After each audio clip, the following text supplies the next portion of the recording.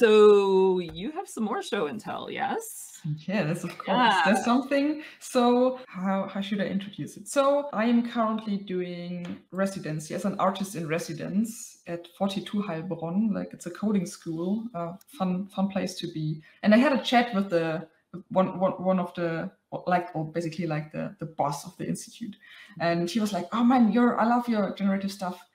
Someday you should do some stamps." And I was like, "Oh yeah, generative stamps sounds like a good idea."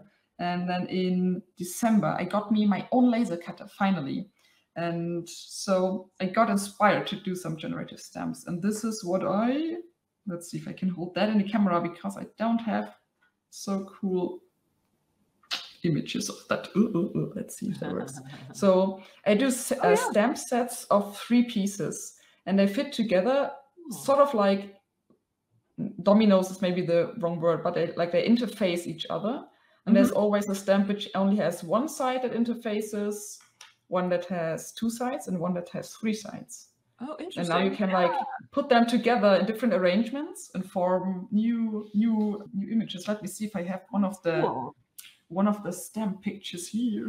Yeah. Maybe I have. Oh yes. I love it. It's kind of like a cross between like a Celtic knot and a maze. Yes, exactly. Like, it's like Celtic knot, or maybe also a bit of like Art Nouveau swirly stuff.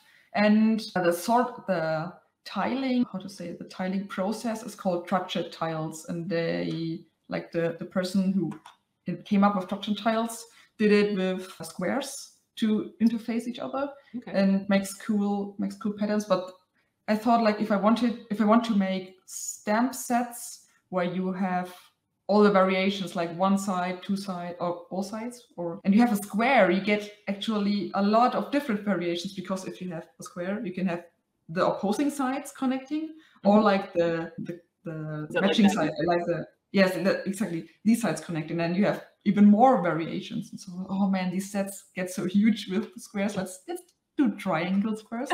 Like, you can, like, with this set I made, for example, like this pattern or this pattern. Oh, cool. Very cool. And that's really fun. And like all these, and of course, like, the stamp sets themselves are unique because they are generative. You can also make unique patterns with your unique stamps, so it's double unique, double generative. I love it.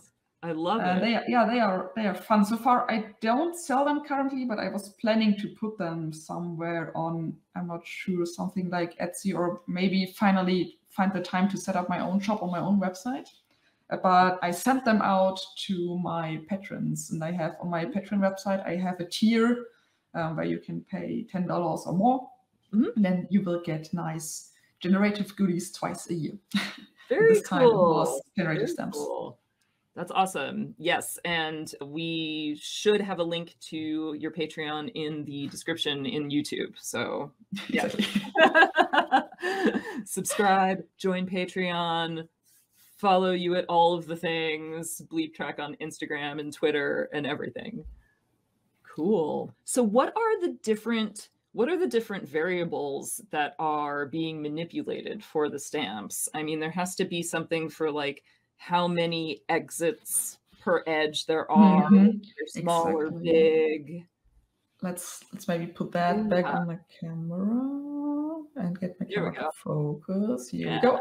Yeah, exactly right. Like, I have these points where they interface, and I choose a random number between, currently I think it's 2 and 4 points, and I choose a random place on half of one of the edges, and then I mirror them over to the other half. So I make sure that all of them can connect.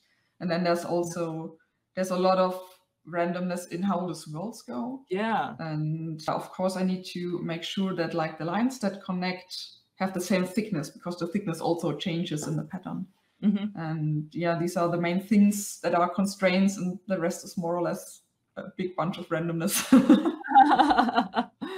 That's cool, though. I mean, I think that's the whole, like, that's one of the most interesting things I think about generative art, is that mix of certain things that are fixed, but yet randomness controlling it all.